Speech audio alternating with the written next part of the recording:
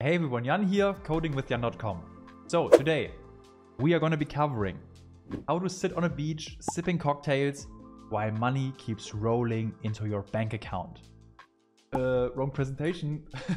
I actually meant to say today we're going over how to come up with great Shopify app ideas in order to build a business that not only requires work upfront but also ongoing, but still has the potential to grow and might possibly turn into another revenue stream over time. Just to set the right kinds of expectations. And more specifically, let me take a look at my notes. We are going over why having a good app idea is important and what does good even mean to begin with. Then different ways to accumulate app ideas. And lastly, how you can evaluate your ideas based on our definition of what good actually means. Should be quite interesting. And now let's have a look. All right, so when we are building an app from scratch, we are taking some risks. This is either going to be in the form of capital that we invest, or it's going to be in the form of the time that we spend on the project. Because if the app idea flops completely, all efforts are pretty much wasted. And if the idea only checks a few of the right boxes, then it might kind of work, but life might also be a bit harder than it would have to be otherwise. So I actually think having the right idea or having a good idea is pretty foundational. Now, when I say it like that, the engineer in me screams. Because good, like what does good even mean? It's not very specific, it's not well defined, it's not something tangible, it's not something we can measure. And maybe I'm just a bit too German here. But anyways, that's why I tried to come up with a list of 8 criteria that we can compare our app against. And small disclaimer, the list is based on what I find important, and this might be different for you. You might have your own ideas here. But that's also how I evaluated all the app ideas that you guys submitted after my last video announcing this series. More of that in a second. But yeah, not to waste your time, let's just go over the list really quick. Here are the things that I'd be paying attention to. All right, so the first one I'd be looking at is TAM, the total addressable market. And that is to say, how many Shopify stores could potentially use our app? Like, what is the total amount of customers we could potentially have? And if your app is only relevant for Shopify Plus clients, we might be looking at less than 5%, probably more like 2 or 3%. I don't have exact data here. But if on the other hand, your app idea is useful for anyone who has remotely to do with fashion or clothing, we might be looking at 50 or 60% or even above here. So it's kind of like an educated guess because of incomplete data. But yeah, that's the first thing I'd be looking at. Next one on the list is importance of the problem. 4 stores in that segment, like 4 stores that could be potentially interested. And questions I'd be asking here are, is it a make or break feature? For example, if you're selling event tickets, you will likely need a calendar. So this is pretty much a must-have app. Or if we're talking invoices, that's a legal requirement in some places, so it's also pretty important. But if on the other hand, we're talking about a good-looking slideshow or something like that, that's more like a nice to have. And it's probably a bit less urgent. So that's how you rate this one. Next criteria, search volume. And this is also relative to the segment. So I'm not trying to think about absolute search volume. I'm trying to think along the lines of, would someone who currently has that problem search for a solution on their own? And if we take invoices, for example, legal requirement, many people would search for that. If we take speed optimization or loading time optimization, that's a nice to have, and many people would love that, but at the same time, they might not even consider to search for that on Google or on the App Store because it might just not be on their radar. So this is how you can kind of guess this one. And you can also take some public data points into consideration, like Google search volume, forum entries, YouTube video views. So they might give you a very good idea whether or not people are searching for these types of problems. Okay, number 4, are there any other marketing opportunities? So apart from search traffic, are there any Facebook groups where I could promote my app? Could I use my own YouTube channel? Let's say we have an app for only Shopify Plus merchants and they wouldn't search for it. It might be hard to get in front of these, right? Or if I have an app that's potentially interesting for everyone, I might even be able to do influencer marketing with influencers in the e-commerce space. And that's also one thing where I feel I would have a personal advantage because I get quite a few cold emails asking me to promote their software or services or whatever. And most of them are just terribly bad. You can instantly tell that these are copy-paste templates. They ask me to get on calls and whatnot, which I don't love. So yeah, if you just avoid these things, your chances of collaborating are way higher in my opinion. And just recently, we also did a promotion with the Tech with Tim channel, which has well over 1 million subscribers promoting free mode. So I guess, yeah, it's way more about how you approach these people and that you have a product that is perceived valuable by their audience. But yeah, that's a side tangent, but just goes to show how I try to think about other marketing opportunities apart from just search traffic. Okay, next. Is there a clear ROI for the merchant? That is return on investment. And that means, is there an easy way if someone pays for my app to see how much money the app saved or how much money the app made back? And if, for example, I had an upsell app making an extra $1,000 per month and it only costs $50, that's like a no-brainer. Like everyone would be happy to pay that. But if instead I had an invoice app, legal requirement, then people might be wondering, why does it have to cost $50 per month? It's just invoices.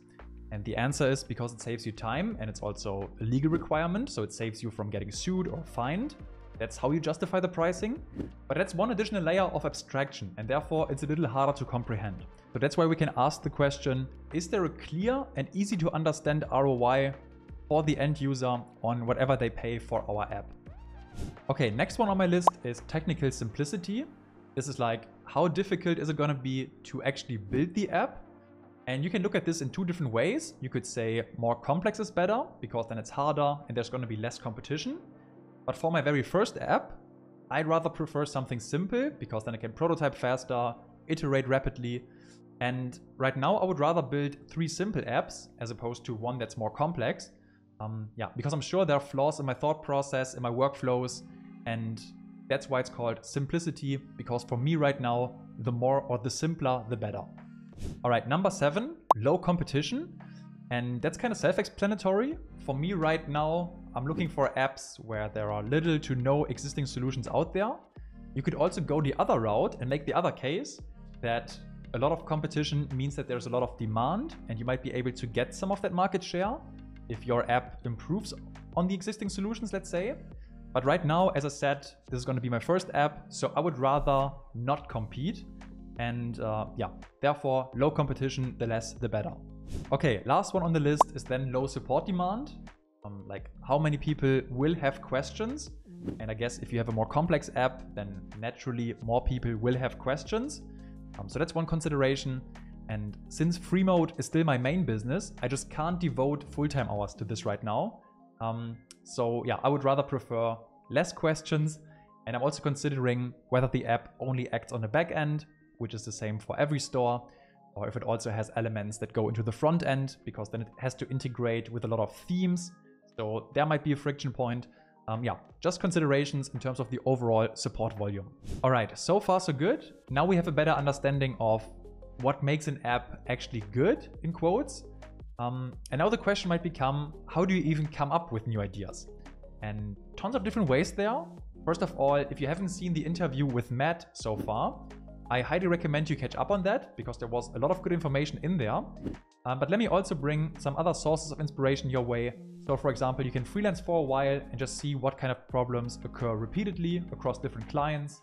You can check existing apps and think if there's a way to improve upon them.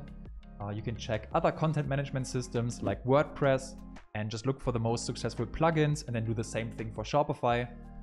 You can check out the Shopify forum, Facebook groups, Reddit. You can also go to e-commerce meetups and talk to merchants in person or to other developers and then ask them for their ideas. So you just have to be willing to put in the work and do the research, but there are tons of opportunities out there. Now for me personally, I had 2 ideas in mind going into this, but then I also decided to reach out to you as an audience. So we had a type form up for several days and almost collected 50 responses. It was 46 to be precise. And your input has been amazing, actually way better than my ideas. So first of all, thanks so much for everyone who took the time. I really appreciate that.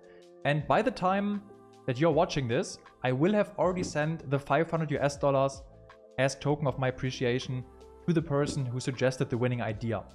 And just before making it public, I will need a bit of time in advance because barrier of entry is actually quite low. So I want to get things rolling and build them out before making it public. Hope that makes sense. All right, last but not least. Now you have all these beautiful app ideas flying around and you have a pretty good understanding of what good app actually means. Now the last question becomes, how can you evaluate all your ideas? How I went about this is by using what is called a decision-making matrix that's commonly used in engineering. And you would just list all the ideas you have, like idea A, B, C, D, and so on and so forth.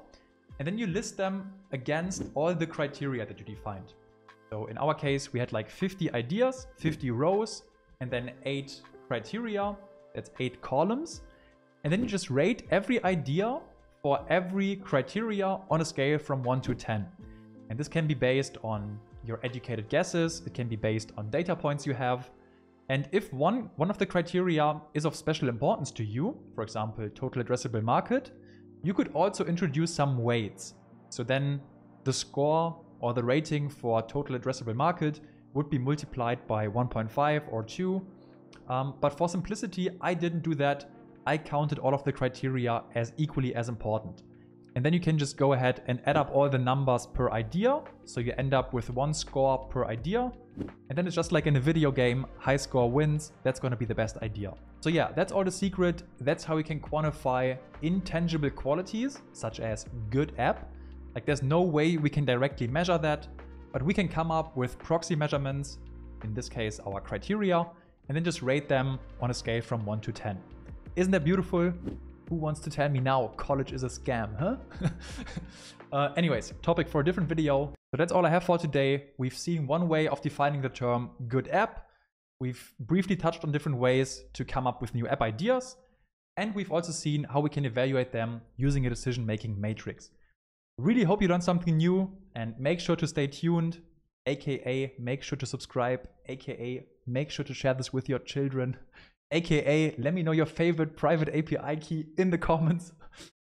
Anyways, just have an amazing rest of your day. I'll catch you next one.